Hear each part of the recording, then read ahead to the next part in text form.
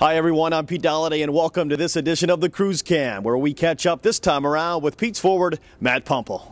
Matt, good to see you back here at the Memorial Center. I know you wanted to come home with a gold medal, but you got a silver up north at the Under-17 Championships. Just tell us what the whole experience was like for you. Oh, it was an unbelievable experience representing your province and actually representing Canada in the Final Four. I was the only team that made it that far, and it was something special that I think you actually have to witness to know what it's like. Words can't really explain it, and to wear the maple leaf and represent something like that, it's unbelievable, and you can't describe the feeling you feel.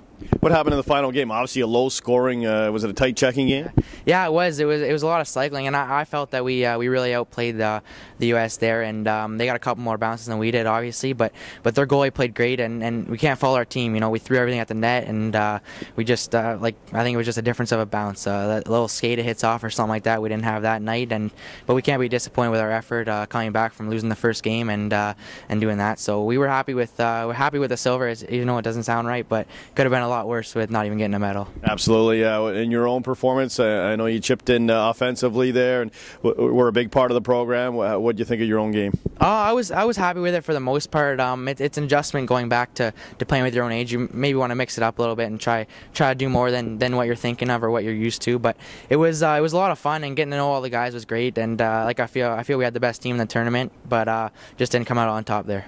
Now, another Canadian team that didn't come out on top was the junior team, perhaps a team you could be part of in a couple of years or so. But I don't know if you caught last night's game or not, or what was your reaction to that, knowing sort of what you had just gone through it? Yeah, I caught the tail end of it. I was actually at the Leafs game earlier, but it was kind of unsettling to know that the U.S. is kind of showing us up there. But hopefully they'll get it back next year. And it was funny actually in our tournament, the outcome was the same way with us with silver and U.S. with gold, and Sweden with the bronze, but I think they battled hard coming back there at the end, and they just couldn't get that balance in overtime that maybe we were looking for late in the third in our game. It's back to normal now. It's back to a regular grind here with the Petes.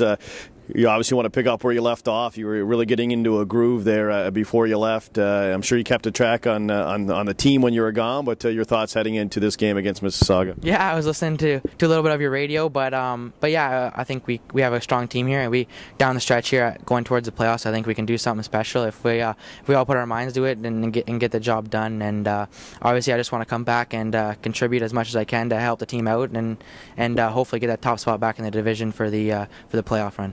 Sounds good, Matt. Thanks very much. Welcome back, and we'll see you Thursday night. Thanks a lot for having me. And that will do it for another edition of the Kruz Cam. I'm Pete Dalliday. Be sure and visit us at www.cruzfm.ca.